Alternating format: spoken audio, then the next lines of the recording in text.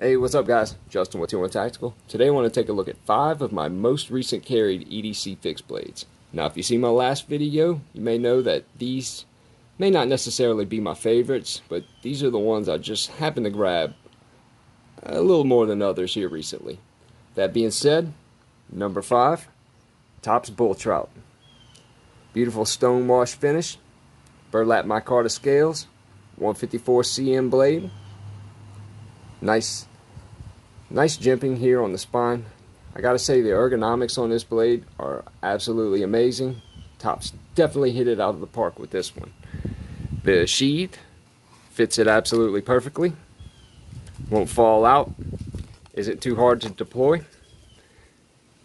Great little EDC fixed blade. Some people may not like the sheath, but honestly, I really like it. It's not too big.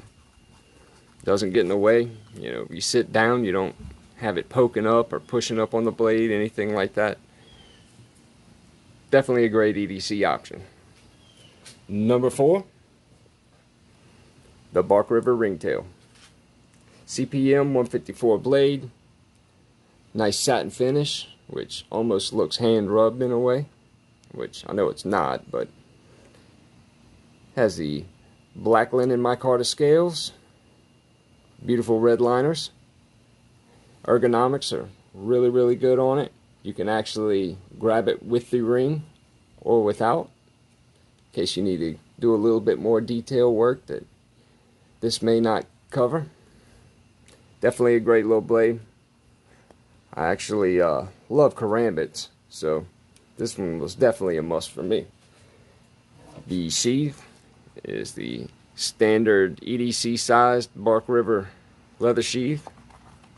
Fits in great. Has a little magnet in there, so it's definitely not going to fall out. This is actually the same sheath they use for the JX6. So Bark River tends to do that. I've noticed, you know, if a knife fits it, they'll use that style sheath, which in my opinion, I like to see something different on each knife, but you know, I understand totally why they do it.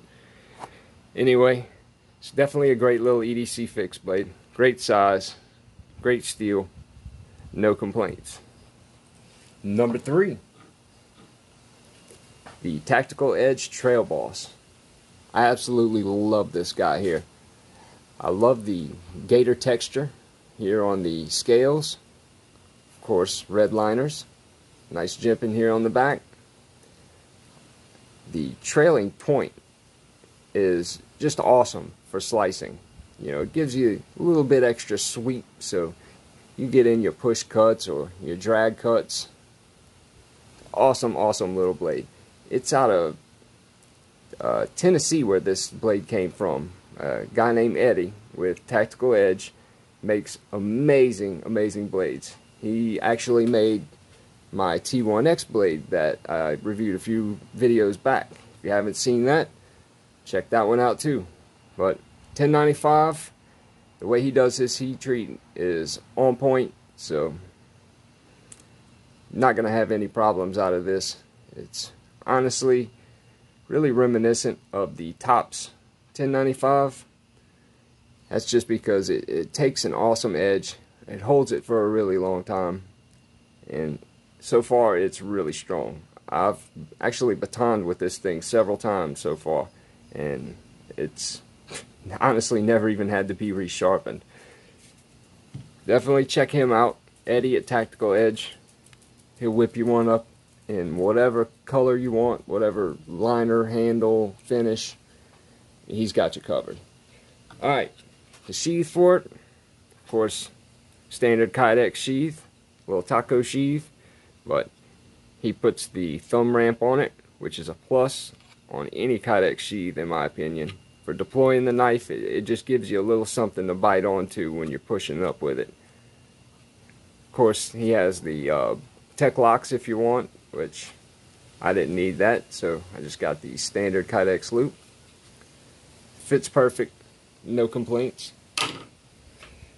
Alright, number 2 is actually a tie, and here's why.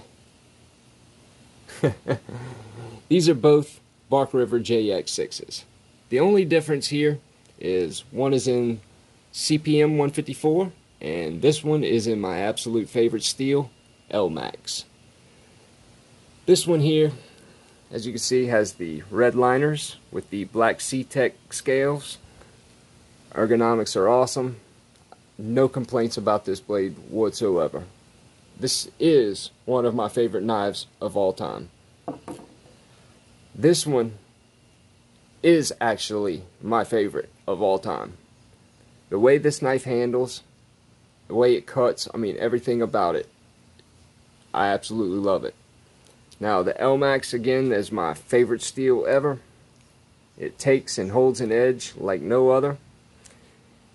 This here, if you don't know already, was designed by Chris from Prepared Mind 101, which I honestly didn't even know about him when I bought this knife until I did a little bit of research, and that's what kind of led me to the whole knife community on YouTube. So shout out to him for that. I've never met the guy. He seems like a cool guy. He definitely nailed it with this design though. I mean, it's it's impressive.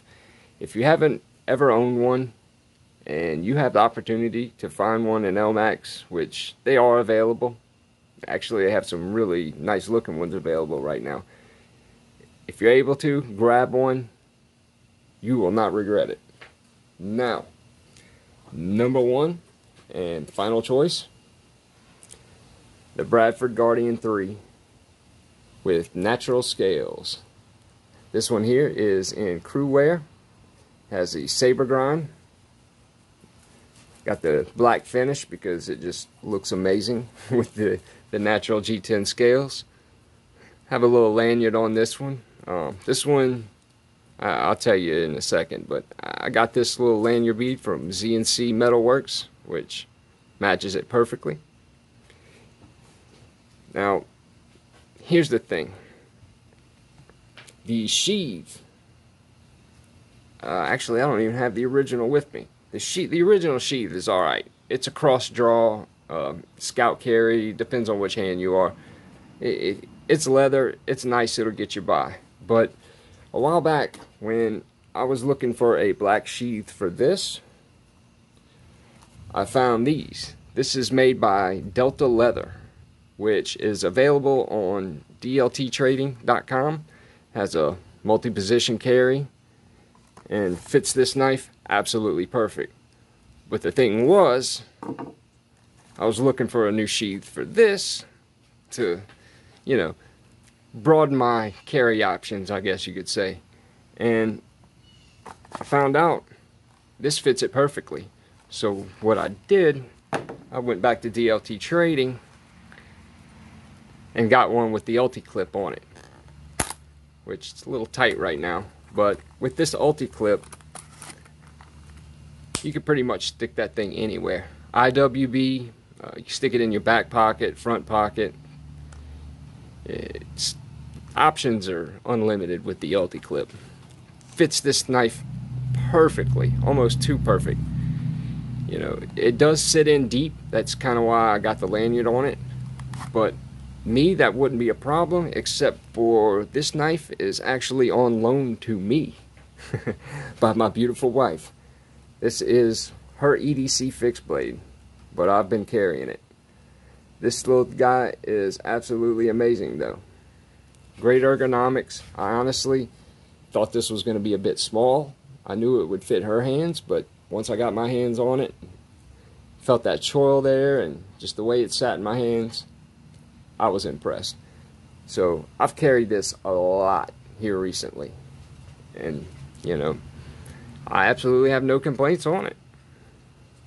Anyway, that is my top 5 most recent EDC fixed blade carries. I hope you guys enjoyed the video. If you haven't yet, check me out on Instagram.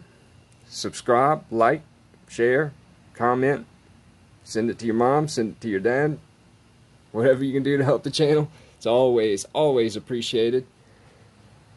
Till the next one, stay safe out there. See you guys then.